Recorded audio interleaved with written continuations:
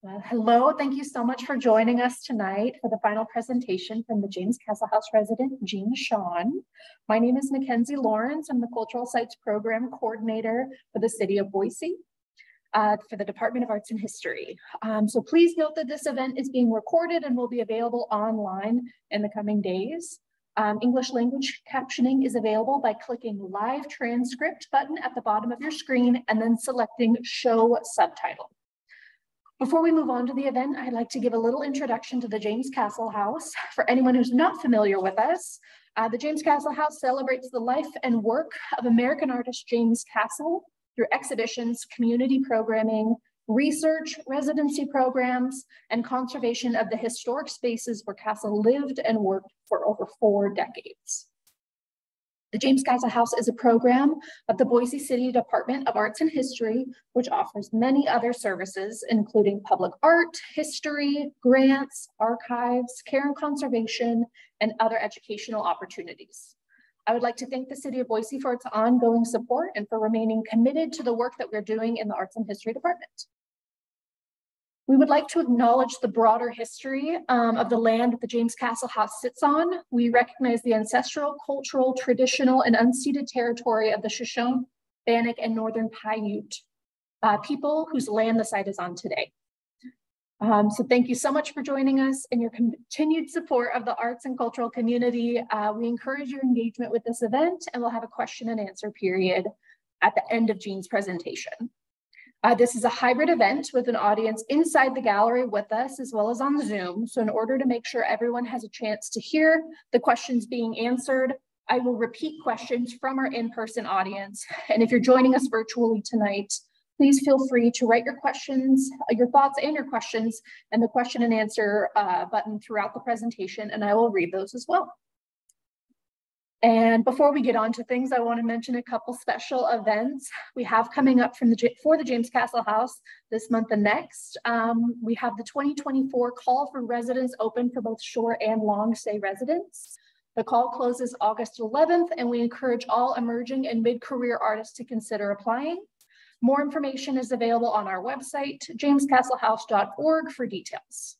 And next, we have our next exhibition interlude, a 5-year residency retrospective, which opens August 10th. We're elated to share the works of that have been donated to the City of Boise by James Castle House residents over the last 5 years with you, alongside corresponding Castle pieces to highlight the unique connections that these artists were able to establish with Boise, the house, and James Castle himself. And now onto the main event. Through the context of her own family and community history, Jean Shon is able to channel historic ephemera and fragments to connect the past and present. Her techniques range from layering, reduction, transferal processes, and digital manipulation to reconcile with loss and preserve history. This healing process manifests in the way of immersive installations, photography, image-based pieces, and text. Jean received her Master of Fine Arts from the University of California, Irvine, and a Bachelor of Science in Architecture from the Massachusetts Institute of Technology. She has participated in several residencies, including the Galveston Artist Residency, Searles Place, and Prairie Ronde Artist Residency. She's also, she recently has exhibited in solo and group shows in various locations from Southern California to Idaho to Texas. She is currently an educator based in Texas. Please welcome Jean Shon.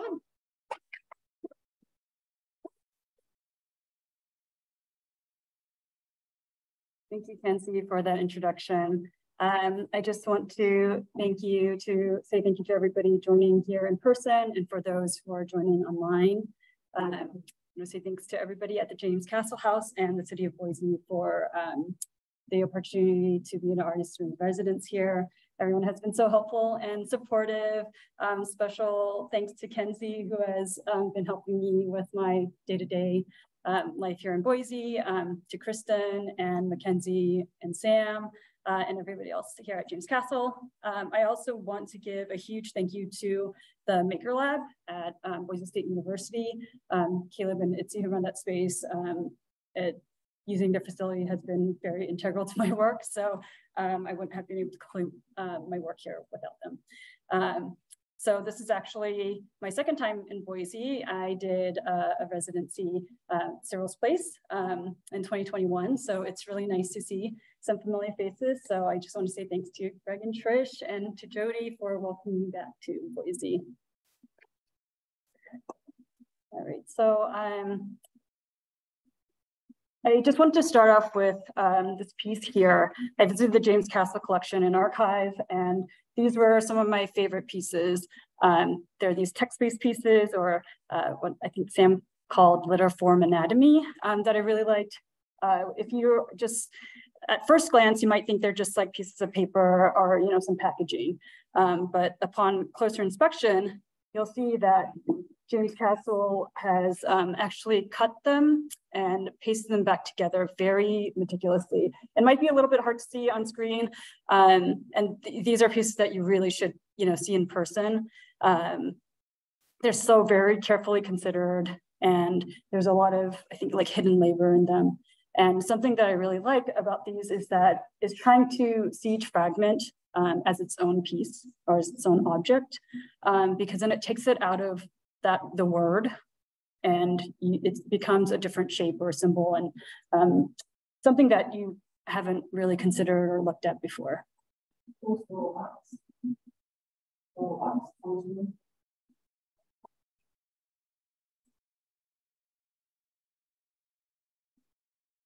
Not sure we're able to without doing that.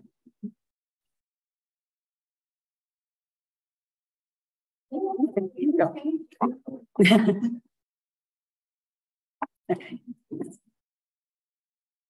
All right. So when I first got to the residency, I read a lot about James Castle and his work, and I really just took the time to take in the space to use as inspiration for what I might create. And so one of the first things I did was take a look inside the shed. So this is right next to the James Castle house, and that was his working studio when he was living here. And I was really drawn to sort of the traces of the things that were kind of left behind, looking at the tears and the material that's sort of like peeking underneath. Here you can see, like the paint kind of peeling off and just all the scratches on the cabinetry and just things that, generally you wouldn't really notice or think twice about. Here you can see, Marque's some like streaks and stuff, and even his fingerprints where, he did a lot of the sit and spit drawings. And so you can kind of see like the black smudges on the cabinets as well. And looking at this even closer, I just started seeing a lot of patterns and textures, and from that were emerging from the paint that was chipping off. And I knew that I wanted to do something with it. So I wasn't quite sure what, but I did want to experiment with a couple of new processes here at the James Castle House. I knew that there was a press, and I wanted to try printmaking for the first time. And so I decided to take fragments or zoomed in shots of these pieces of, the walls and the cabinetry and things. And here you can see that, you can see like the markings of the paint peeling off, and the colors that I decided to use were what was kind of peeking underneath. So you can kind of see the bases of it, or some markings and traces. So again, you can see on the left side is the actual photograph from the shed, and then the right is the print that I made from it. So here I took the color from that bottom right-hand corner where you could kind of see sort of that brownish, yellowish color that was, kind of peeking through there. Here you can kind of see that blue marking. I don't know if it's as apparent on the screen or in the photo, but I wanted to kind of just bring out those like more vibrant colors. And so this is a collection. I did 6 of them in total from the shed. And I also visited the trailer, which was James Castle's dream home. And I went to the special collections at Boise State University, and they actually have a really great archive of James Castle's work, and also mainly his more like family stuff, which was really nice to see, just like pictures of like daily life. And you can see here, I found pictures of his, his studio and his trailer. So I really like this picture because you can see, like all the materials he was working with, and it was covered with everything. You can see that he was probably working all the time here. And here I kind of just juxtapose images where the left is picture that I found in the archive of what his studio was, and the one on the right is the one that I took when I was there. And here, I again tried to take, when I took the space in, looking at the walls, looking at the ceiling, the flooring, the windows, just all the surroundings that I could. This is a picture of his closet. You can see his jacket hanging over there, and the empty closet now.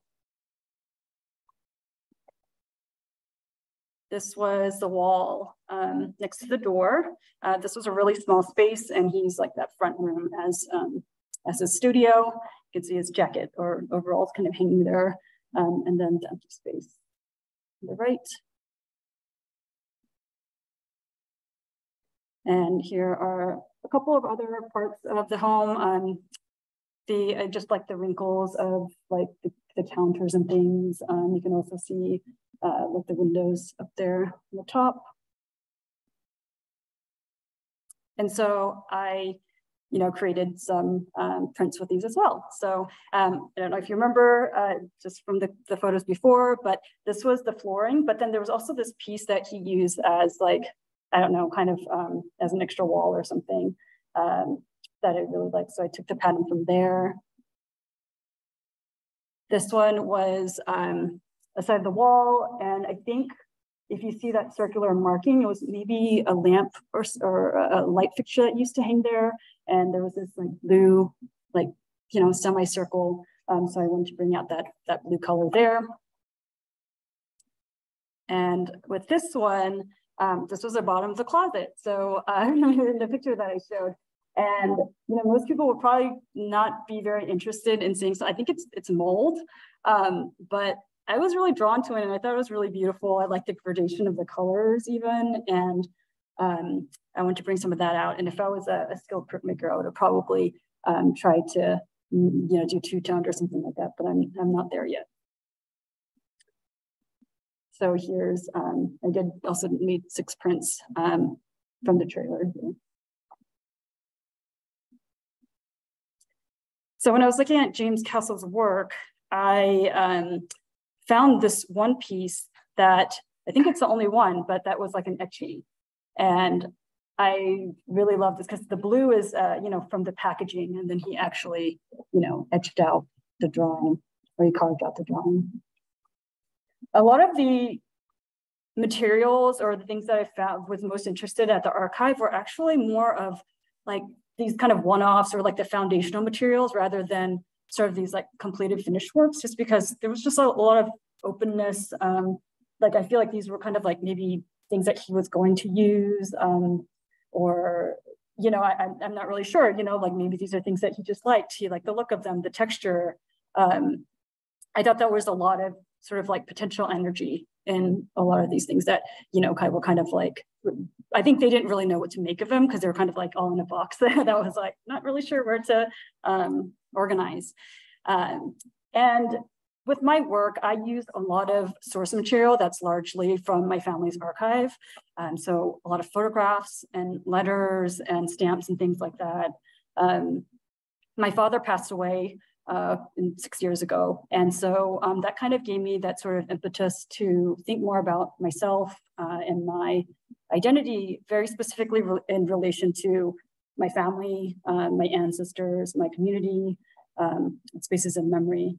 And so I was really careful to preserve his belongings and used a lot of it in my work. So here, this is a letter that was from my grandmother to my dad when she was in Korea and he was in America.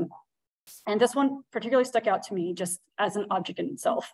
I just loved the way, the folds and the discoloration. There's some stains and particularly the bleed of the ink that sort of went through. And the original letter is the one on the left. I did blur it out purposefully. And it just feels so tactile as an image. And when I was looking at it, I just realized like, there's so much I don't really know about my past, and there's a lot of questions that were being raised. So for example, I can't really read Korean very well. And so that was when I couldn't really, I didn't really know what the letter was about. And also maybe I was thinking that I shouldn't be reading these. This is, maybe I'm not the audience, they're not for me. And so what I did with the piece is on the right, I redacted all the stuff on the front facing part of the letter, so that what you were sort of meant to read, I can't really read that when looking at the piece. And what you can really just see is what's left behind. So it's the bleed that's coming through from the other side. So it's a little bit more apparent in a letter like this. So this was between my mom and my dad when she was still in Korea and my dad was came to America. And they had a bunch of letters like back and forth. And every once in a while, I would see some English words that were popping out, like there was, visa or unemployment, collect call, things like that. And it's just it was kind of fun to like kind of just peruse, like browse through and kind of see what's like popping out. And this one in particular had this whole sentence that was in English. And so I really was interested in, what made him write the sentence in English. How much did my mother understand? Why, like, this is a sentence that could have been written in Korean. So it just, I'll never know. And I think that just opens up a lot of questions. So again, the one on the left is the original letter. And you can see on the right where I sort of redacted everything except for that one line. And you can see the bleed that's coming through from the other side. I use text a lot in my work. I've written a lot of my own. I also source it from, again, my family's archive, from other poets or, other writers and things as well. So with this work, it's actually the back of a photograph. And there was a lot of questions surrounding who was actually the people in the photograph. This was from my family's, I think my cousin sent it to me. And so I'd never seen this photograph, me or my mom or my sisters, and we didn't really know who it was. And so what I decided to do was, instead of thinking about the front, is creating my own story, my own narrative on the back of it. And just visually, I like sort of like the backing of the photo album, with old photo albums, and like the lines of the photographs and stuff. And so I wrote some text that were kind of based on what the photo might be. Some of it stems from memories that my parents have told me. Some of it's fabricated. It's sort of that idea of speculation.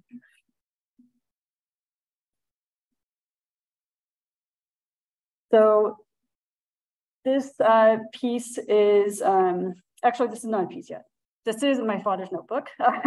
This one is, he had written song lyrics, a notebook full of song lyrics. And most of them were in Korean songs, but he had a handful of English or songs in English. So of course, those were the ones I was drawn to. So you can see, like, for example, these are very, well-known songs at the time. There's like Scarborough Fair and Michelle by the Beatles. And I remember him when I was a kid, and him humming along to all these songs. And I love that, he loved them so much. He wanted to learn the lyrics, and you can kind of tell, I can kind of see his process of, listening to the song and writing them down. And back then we couldn't really Google and just, find the lyrics. This was probably in the 80s. And what I found the most interesting was when I was reading the lyrics, I realized he didn't always get them right.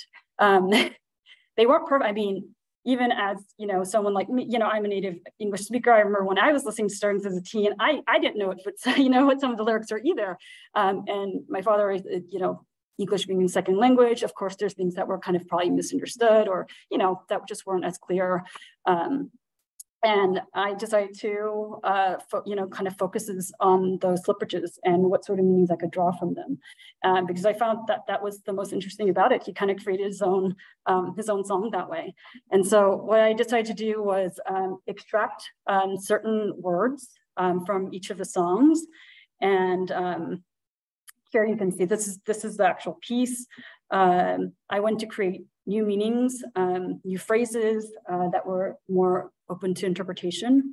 So with this, you could read in many different ways here. So I put together 2 different songs and highlighted certain words. You can read them sort of left to right as normal. You can read 1 page at a time. You can read all the way across. You read up and down.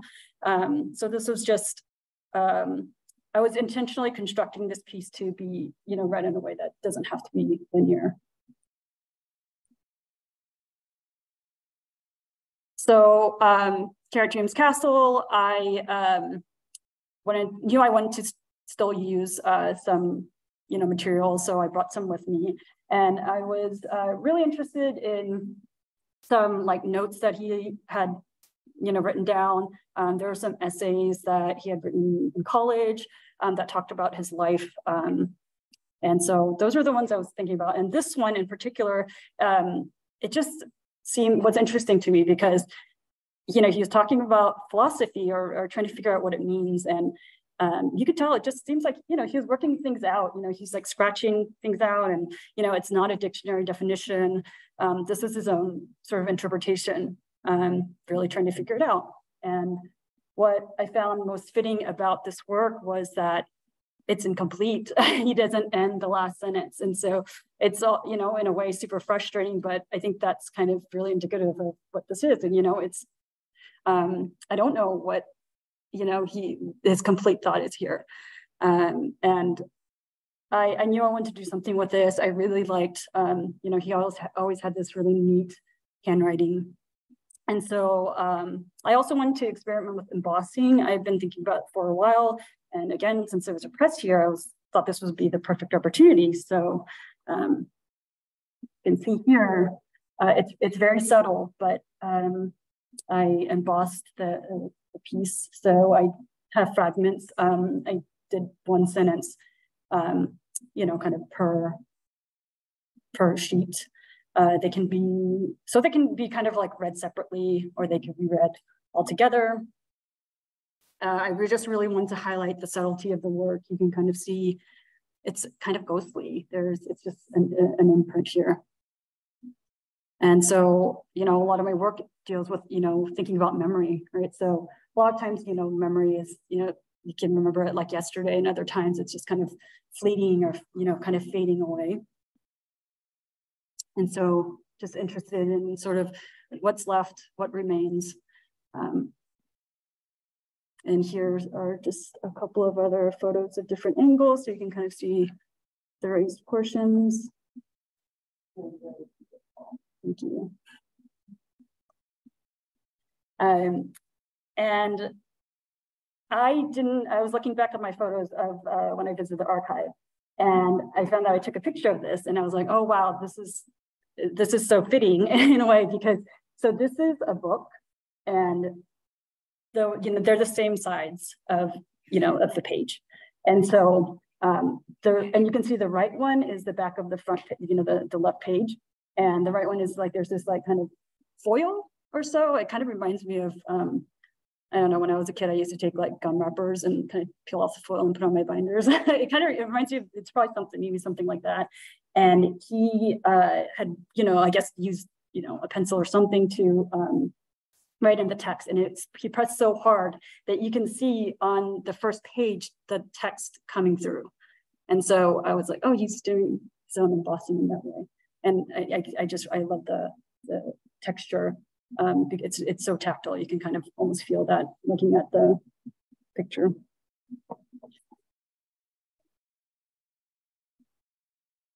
I also decided to make some other embossed pieces. So these are other photos that I took of the shed that I was interested in. It's the wallpaper that's a lot of tears. It's old, it's crumbling.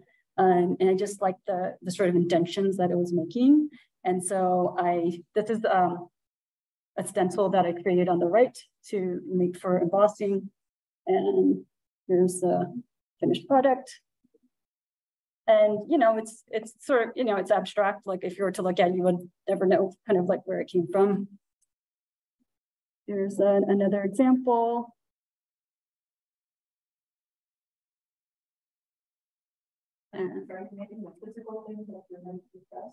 Yes. Oh no, at BSU I was using the laser cutter, which I did use to make the stencil. That's what I was using to make the stencils. So, so like this one, which I had seen that this was it's in the shed on the doorway, and I was like, what is this like? And then the other day, Christian was saying like, oh yeah, I think it was his nephew or something, I can't remember exactly, that stapled his name there. And I just thought that was so funny. So he really left his mark. So the right is the stencil that I made, which it's laser cut. And this one is really hard to see. It's a little bit more subtle. So these are experienced better in person. Okay. So I'm from a small city by Galveston, Texas, and after 20 years, I moved back to Galveston in 2021 to do the Galveston Artist Residency, and I was really excited because this was an opportunity to, you know, finally research my hometown and my community where I came from. And this is a picture of the Bell House in the 1867 settlement, which was the only self-sufficient African-American community after emancipation in Galveston County. So the settlement was built on 320 acres of land that was purchased by freedmen after emancipation by several families whose descendants are pretty prominent in the community still today. And so while I was researching my hometown, I found that there wasn't really a lot of information about the settlement that I could find, and there was like a paragraph here or there, but there wasn't really in-depth information, you know, when I searched online or even went to local libraries and stuff. I went to grade school with a lot of sort of the descendants of the founding families. And one in particular, thank you, Janice, really helped me with research. So she had a lot of like family books and documents that showed an extensive family tree and brief histories of the first settlers in that area. And so, you know, I was really impressed by the preservation of their family lineage and to show their like insistence to document their existence there. It's, you know, because, you know, a lot of my work is sort of making sure, you know, it's all about preservation. And so, you know, a lot of this, it can't really be found in like documents and books and maps and all those things, but it can be found in memories and stories from elders and things like that and how things get passed on. So because a lot of the, you know, histories have been overlooked, that's kind of what I'm interested in kind of bringing out. So how this history is being protected, what's being passed down through generations, and how family legacies are being preserved in the land. I'm interested in spaces that are kind of more on the periphery that tend to be erased or forgotten. And so I want to break from those more traditional methods of telling history from the dominant perspective and instead show a more nuanced perspective from those who are marginalized. So I've been showing pictures. This is the interior of the Bell House. It's a second generation settlement home. It was built from salvage wood from hurricanes. And again, I was, you know, drawn to the deteriorating wallpaper, as you can see. And here, there's these like images of houses that I really liked. I'm not sure if there were stickers or there's wallpaper. I could also see like kids handwriting, maybe practicing the cursive or something, a lot of names. And so, you know, looking at this wallpaper that's been kind of like broken in pieces, I was really just trying to think of like, how can we tell a story that's kind of centering like the holes and the missing pieces? How can we use oral histories to kind of think about the future, the past, the present? So this is what I decided to make from, you know, the wallpaper that I found. So I was interested in this, these little houses. It's home, it's a space for family, it's a safe space, it's grounding, and so really want to preserve that. So what I did was I extended the lines of the structure that was still kind of like standing, and I extended them, laser cut in wood. So there were 11 in total, and I'm thinking about, looking forward, sort of reimagining futures and possibilities, thinking about growth and expansion sort of outside that box. And I think the negative spaces really allow us to speculate what's kind of been left behind or left out. And so how can we patch together the information that we do have here? So this is an installation view, and as you can see, you can when you walk in, you can actually see the backs of them first. So it's not as readily apparent what they are. So you're able to kind of use your own imagination and judgment first, and then when you turn around, you can see the pieces of the houses here, and some are more fully formed than others. Here's more of a close-up. So I'm, interested in showing my work in more of an immersive capacity where you can see all sides of something. I did a couple of large-scale installations. I don't have time to show a lot of them, but I used paper screens that were laser cut with text that I wrote, or hand cut with designs, and where I manipulated shadow and light through. And so I was really interested in creating that sort of space where you can kind of like walk around or be immersed within it. And so looking at James Castle's pieces, if you know any of his work, he often draws on like packaging and matchboxes and, like the backs of ice cream containers, things like that.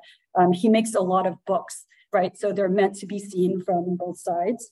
And when I was reading this book over here, there was a piece that, that was writing like, maybe there are no fronts and backs, right? Maybe it's meant to be a part of the piece. Like maybe he's not just using that packaging because it's utilitarian, maybe he wants that to be a part of that piece.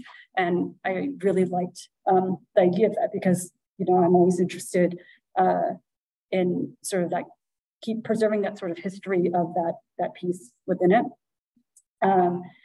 I was also really interested in his double-sided drawings. So this is the shed. And so I wanted to actually read a very short piece from this book about what this is from James Castle's Show and Store book, and where it talks about double-sided drawings.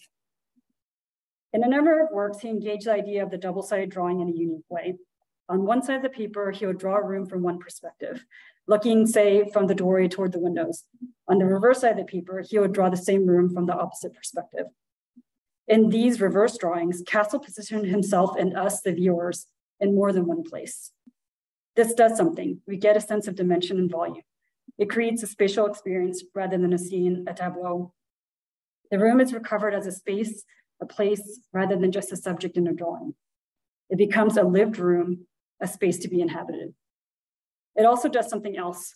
It foregrounds the position of the maker, the artist, and shows us that his point of view is the fulcrum for all the work.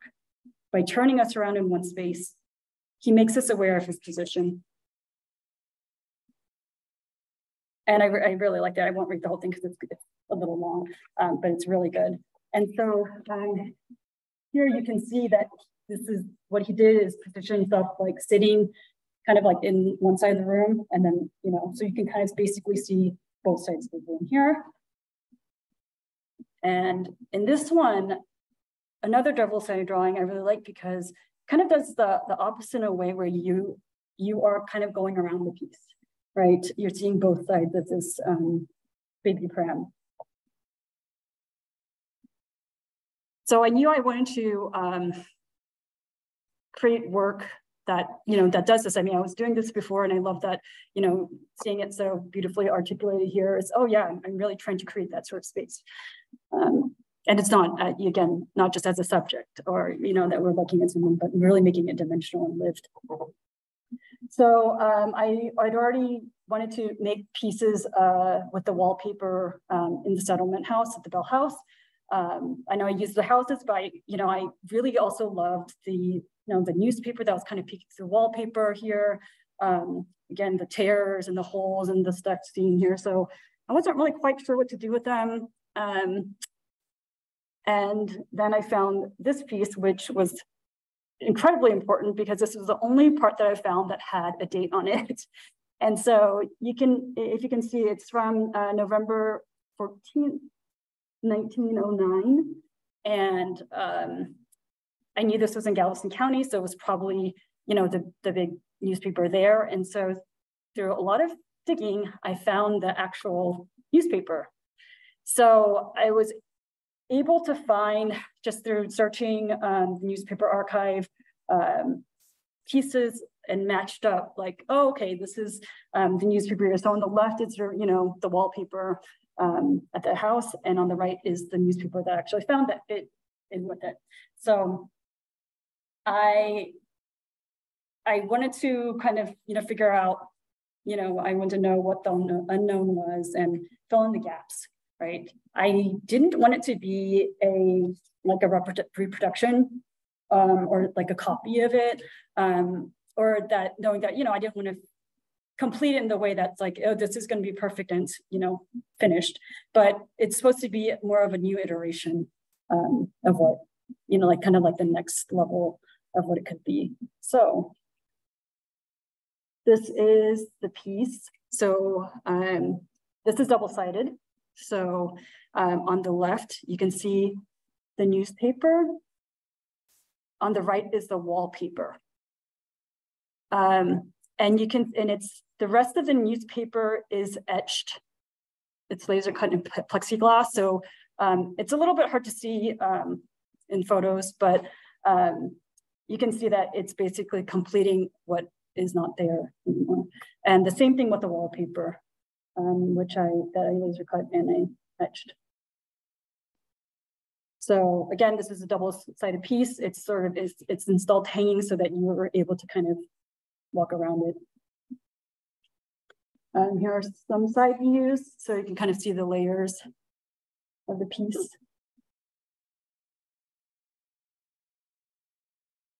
Here is another example that I did. So again, the left is the original, the right is the newspaper that I found. And here's the piece.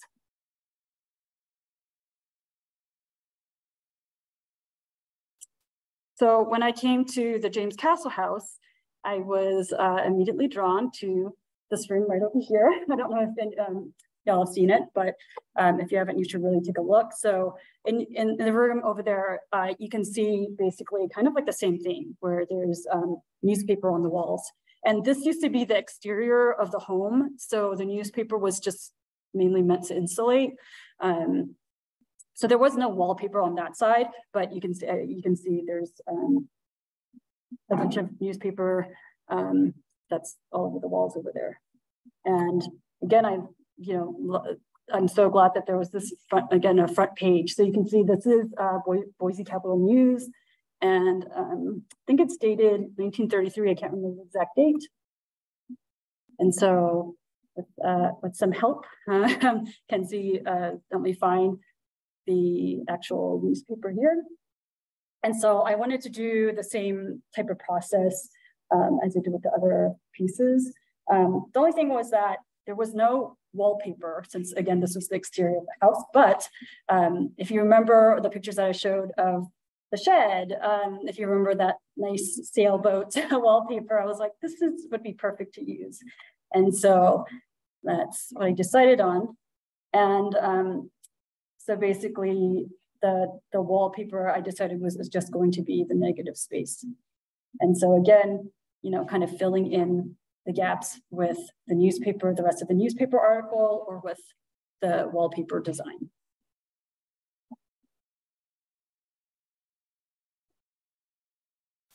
There's a sort of side view of the pieces.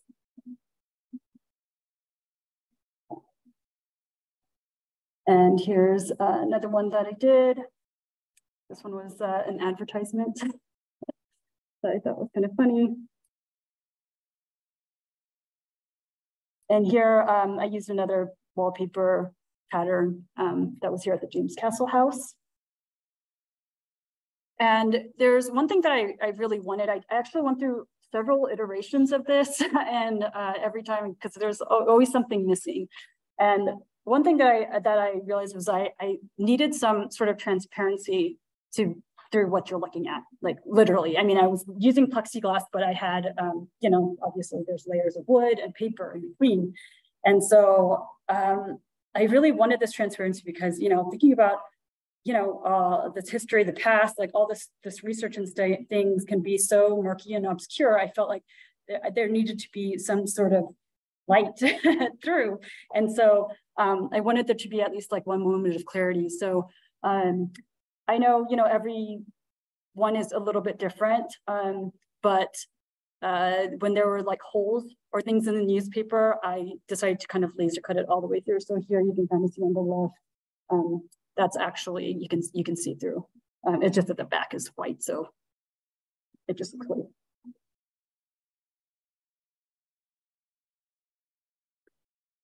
Here's another side view. And I think with this piece, I also really wanted it to feel like, you know, obviously I wanted, you know, you can kind of go around and experience it, but I wanted also to feel like you're sort of within the walls somehow.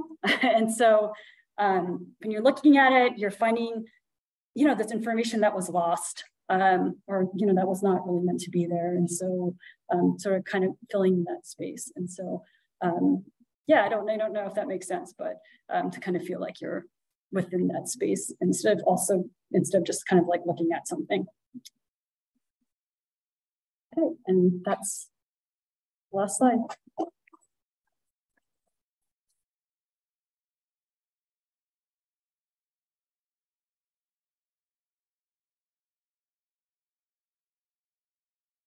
Thank you so much, Jean. That was incredible. We're going to open it up for a question and answer period. If anyone has any specific questions that they have about her process. And in the meantime, while we wait for that, I just want to say how much I realized I've overlooked. And I'm on site every single week. And I feel like you've brought my own attention to all of these small details that when you look over something in its entirety, you completely miss all of the patterns and the little bits of newspaper. And so personally, I am grateful for the way that you're able to highlight these fragments that I think are overlooked so often. Was this your first time printmaking? And if so, how did it add to or change your process? For the people online, we got a question. Was this your first time printmaking, and how did it add or change your process? Yes, it was my first time. And it was really difficult. But I don't, I'm just trying to think of like how it changed my process. I mean, again, it's like this idea of like this transfer, which I think I tend to do quite often, just not in this specific way. You know, kind of making like etching when I used like linoleum blocks. So I've been kind of playing around with like making stamps and things like that. So I've been experimenting with things, just never kind of really kind of followed through it on it all the way yet. So yeah, but I mean, I would like to continue doing it, but I might need to take like a real class or something at some point. So at what point in your work as an artist did you realize loss was a huge subtext for you? For the people online, at what point did Jean realize that loss was a large subtext for her? I mean, I think it was there from the start, really. I want to say first like complete body of work was about my family. This was before my dad passed, but or actually before and during. And it was my parents had a struggling motel business. And so every time I visited, I would take photos and I can see like the deterioration of the space and sort of like the struggles that my parents were going through. And so there was always sort of like that thread. And then of course, with the physical loss of my dad, there was, you know, that was obviously a big turning point. but not even just that, I just kind of looked around. Like I actually had, visited my hometown kind of frequently. And I noticed like for, my school district was annexed by the city next door. So I don't know, just there were so many things for some reason that I kind of felt was, gradually being taken away. And so it's just always been there in my work. Yeah. We have a couple questions online. I'll start with Michelle Sloan. Why were newspapers on the walls? How did you create the newspaper fragments for the piece? Is it from a photograph? Yes, so newspapers on the walls, I think, since this seems to be pretty common, I think it was either for installation or for backing of the wallpaper. And how I created it was I did take a photo of the piece, as highest quality photo that I could get, and then just did a lot of editing to make it legible. And then she also left a comment as well. The embossings, especially the one with the unfinished thoughts about philosophy, reminded me of welts on skin or scar tissue. And I think that that's a really interesting comment. I hadn't thought of it that way, but once that was pointed out, I agree. We have another question from Christina. Was the dual-sided project from the Bell House using newspaper and wallpaper inspired by Castle's work, or was that a happy coincidence that caused you to try something similar during this residency? It was a happy coincidence. I was already planning to do something with the wallpaper. I didn't completely know what. I had something in my head, and what came out of it was something similar. Not, again, I went through a lot of iterations while I've been here, but and then when I was here, I saw the newspaper wallpaper here, and I thought it was perfect. So it just really worked out. Historic homes, we have a lot of insulation and wallpaper. Yeah. Do we have any other questions from the audience? Yeah.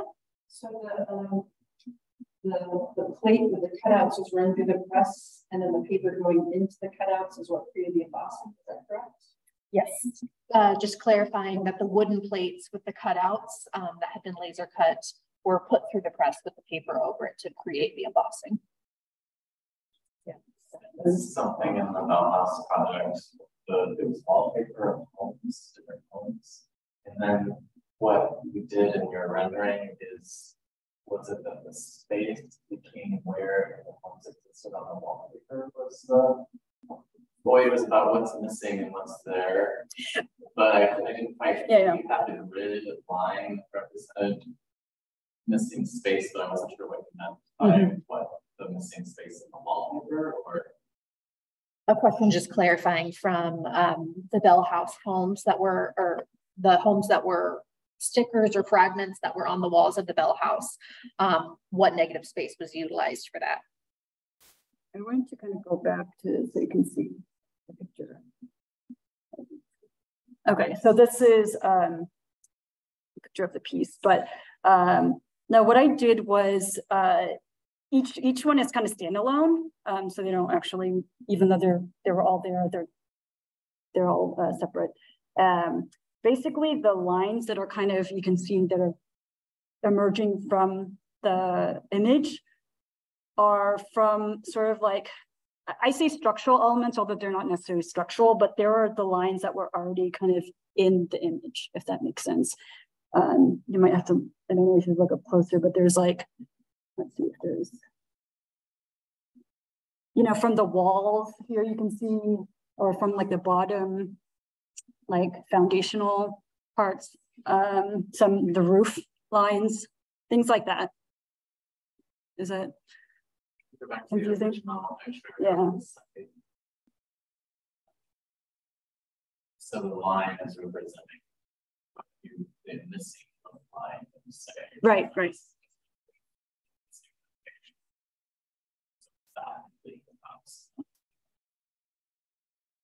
Yeah. I have my own question actually, going off of this. Do you feel that your degree in architecture informed your emphasis on space and negative space and almost the structural integrity of some of the pieces? I think it probably subconsciously does. I don't think I do it purposefully, but yeah, maybe I've always been kind of interested in the way the body in relation to work, because it's not just, again, like I don't, if you just looking at something on the wall or just seeing it visually is, I want to create like a more full experience. I missed a question on here. While you were working in the James Castle space and seeing his work and learning about him, do you feel that creating your pieces is like being in dialogue with him? Yeah, I think so. I think in a lot of ways. I found that there was a lot of similar connections I had to James Castle after reading and things, and I don't feel like I had to like make my stuff like fit in to a lot of the things that he was thinking about, but that a lot of the things that just happened to kind of run on parallel tracks in that way. So I just was able to find a lot of common ground, I think. Being the first resident here, strong place in James Castle, spaces, with their hips a question on how having both stayed at Searles Place in Boise, which is a residency, and then also James Castle House, how that impacted her process. I think with the live-in residencies, it's really nice because you get to, like be in that space, see how the artists were living, get to know, research a little bit about the artists, but also that, we have people in the room that knew Searle and things like that, which is, really nice to have. But in terms of, process and making work, it's just a gift to had like unlimited time to create a new space. And I would say it's probably similar in a lot of ways. It's just that James Castle was a little bit longer, so I was just able to get a little bit more in depth here. Or work on more, or I'll say I was able to work on multiple projects at one time. I think I'll wrap it up by asking what your favorite part of Boise is, now that you've been here twice. Yeah, good question. I mean, I love that the mountains are right there, the foothills, and I also love that there's a river right there too. So that's been really fun because you kind of get the best of both worlds. We have a couple more questions on it. Sorry, I jumped the gun. I'm thinking of your prints from within the James Castle house. How would you describe your experience of finding those little details? Are you sensitive to particular patterns, and are you actively looking for them? Yeah, I think I probably am a little bit sensitive to finding these things just from my work in general. Like I think I just talked a little bit about how one of my first bodies of work was my parents documenting their time at the motel that they owned. I actually went back like a year or two after, I can't remember exactly when, that my parents, since my dad got sick, we weren't able to run the motel anymore. And I could see like notes that were still in my mom's handwriting and things like that, just around, or things that have just not been touched. And I don't know, so it just goes back from always like I'm just like always kind of looking for those things. Also with a lot of these like spaces that like the shed and the trailer or the bell house, there's because there's like these old homes, there's nothing to actually like kind of look at in that way. There's not there's no furniture, there's no object in there, it's the structure itself. And so you really have to, that's really all you have. And so, and again, they can still very easily, the details can be overlooked. And so, I mean, in some ways it's really great to have people that know the space point stuff out to you. I know at the Bell House, somebody did point out like, oh, look at this here, and look, are you interested in this there? And luckily, if you have somebody like a guide that can kind of, just point you to things that you might be interested in as you're kind of looking around, you can, discover your own stuff. So I always love that sort of element of surprise, and I try to keep that in my work. We'll do one more question from online. In your meditation on the history and materials of the site, could you speak to your sense of being present and perhaps something unexpected or intimate you sensed about Jane's Castle?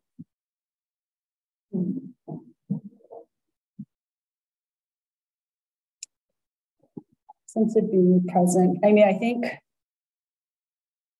with that part, I try to, I mean, a lot of times I try to like plan my project in advance, and you know, in my head, it looks a certain way, and then when I actually produce it, it's something different. And so I think in terms of like materials and the things here, I have to kind of go along with the process and what it might, you know, might become like. You know, like the printmaking was, a lot of them were such a fail, and it was really frustrating. But you know, it's kind of like, you know, in some ways, it's sort of the joy of printmaking. I think is sort of that unexpected or that surprise of what you might get. But yeah, again, like the different iterations of work that I was creating, I went through a lot of it. And then the second part, something unexpected or intimate I sense about Jane's Castle. I'm not really sure. I think more so it's that I was trying to kind of get a little bit more into his head and what he might be thinking about when he was creating the work. Because, you know, since, you know, he obviously never wrote anything, we can only extrapolate from what the pieces are. And so it's just this way of like, this openness that I think I try to emulate in my work, where I want everybody to have a specific relationship with the piece. So. Okay, well, thank you so much, Jean. It's been a huge honor having you at the Jane's Castle House. I personally enjoyed watching you explore the new techniques and then how your open studios have exploded in terms of physical work from the switch from digital to physical work. So please join us tomorrow from 11 to 1 for Jean's final open studio event. And please visit our website, jamescastlehouse.org, for more information on other events. So have a great night. Thank you.